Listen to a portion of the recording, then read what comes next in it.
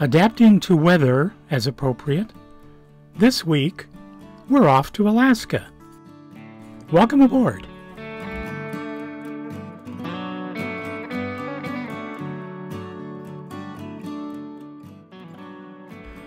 In part one of this Alaska adventure, we looked at trip planning. When to go? We chose August. For possible routes, we looked at the coastal route, the trench route, and a hybrid route of the trench and the Alcan Highway. For specific areas to visit, outbound we chose Ketchikan, Homer, and Denali, and on the return, Haines and Gustavus in the Glacier Bay area. Our trip calendar covers about 15 days, and for preparations, Joe did a yeoman's job finding lodging and rental cars, while Bill and I flew approaches on the sim and planned a few cool air tours.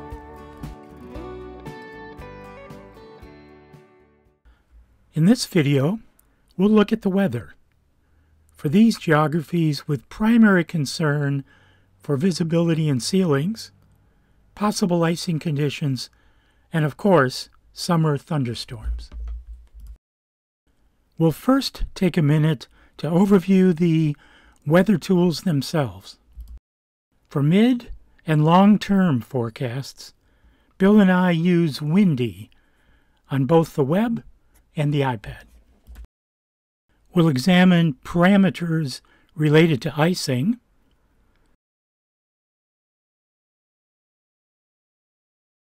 and also check for wildfire smoke and coastal fog as they impact visibility for approach and landing. We can easily examine how the forecasted weather parameters vary over time, and also how they vary by the leading mathematical models. And the meteogram takes a vertical slice at one location to reveal local trends over the time period. For the Rockies and Alaska, the FAA WeatherCams site provides an awesome real-time view of surface weather conditions. For the selected location, multiple camera angles are provided.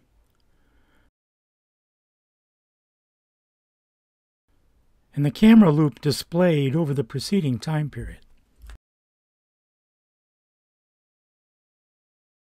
Even more impressive, there are hundreds of these weather cams available. We're of course also taking advantage of full and formal weather briefings, starting a day or two before and also the morning of a given flight.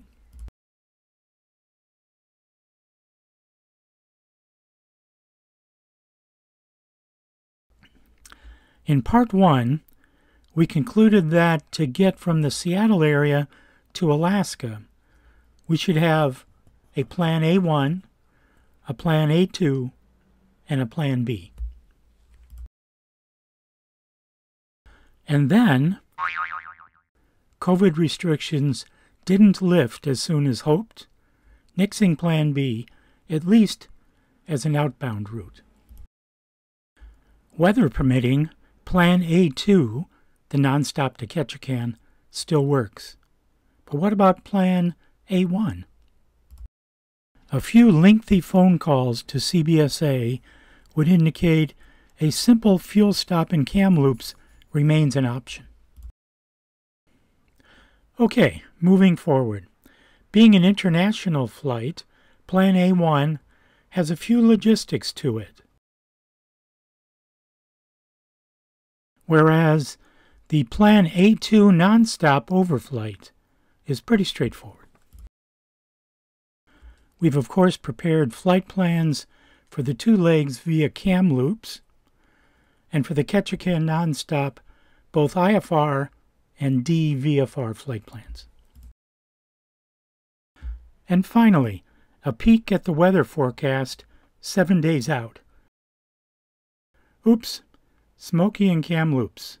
Would be ironic if our inland fuel stop posed an approach challenge. Freezing levels look acceptable, and a modest headwind.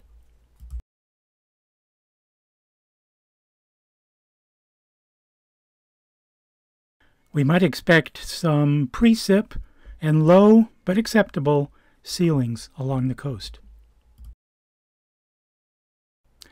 And no surprise, it's wet along this coastline, but we might miss the worst of it. Now, 3 days out, how do we look? Modest precip and reasonable freezing levels, mostly moderate crosswind, some cloud cover, and low bases en route, but cloud layer rather thin. Wow, seems the southern BC smoke cleared quite well. How about local surface conditions? As forecast, we missed the current wet weather in Ketchikan. What if we had to shoot an approach on a day as wet as today? 2 miles and 800-foot ceilings, still doable. We'll button up and publish this video now, but rest assured that several times a day, Bill and I will be studying the WeatherCams and briefings to make final calls on when and where to launch. And we'd love to have you join us on the adventure. You can follow our real-time flight track, check out video shorts that we plan to post en route, and importantly, please subscribe and click the bell for notifications on episodes to come. Thanks for flying with us.